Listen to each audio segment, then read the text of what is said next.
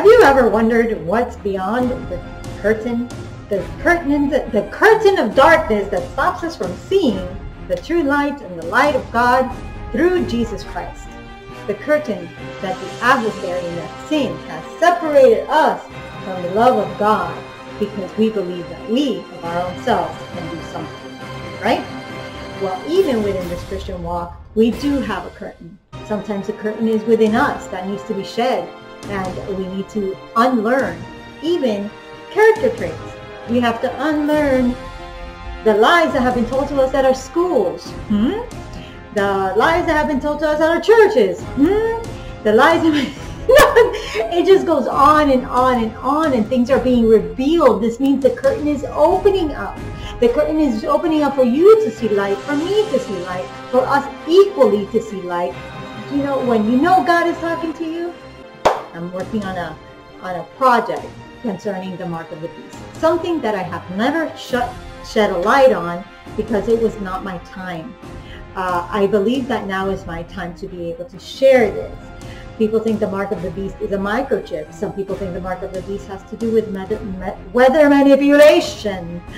Some people think the mark of the beast has to do with character traits. Definitely has to do with accepting Christ as your personal Savior, humility, being able to see the unseen. Well, some people say, I'd like to be just praise the Lord and be simple. But we have Proverbs that says, how long will you simple ones love simplicity? I'm trying to reach out my hand to you and you won't do it. And then I will leave you to the God of your choosing. He brings more light. And whatever light we can get stuck in, our pride, and this is including myself, won't let us receive the additional light because we believe what we know is true. And it could be very well true, but there's more to come. We need to know our Savior. So Revelation talks about the beast. If we know what the beast is, then we'll know the system, right? We'll be aware when it comes abroad. We all talk about the beast, but the Bible doesn't speak of just one beast. It speaks about two beasts, and it speaks of a dragon. And it talks about how they're all going to work together to bring you into a one understanding within the spirit of the mind, so that it's all what's good is evil and what's evil is good. Remember Isaiah, it says, woe unto you that call evil good and good evil. How can the conscious mind, our carnal brothers and sisters that were brought up, how can we really believe that evil is good? This is how mixed up the world's going to be, and starting to see it even within our own minds and how we treat one another. And we think it's okay. It's not okay. We are to be able to stand, and we are to be able to walk in that light.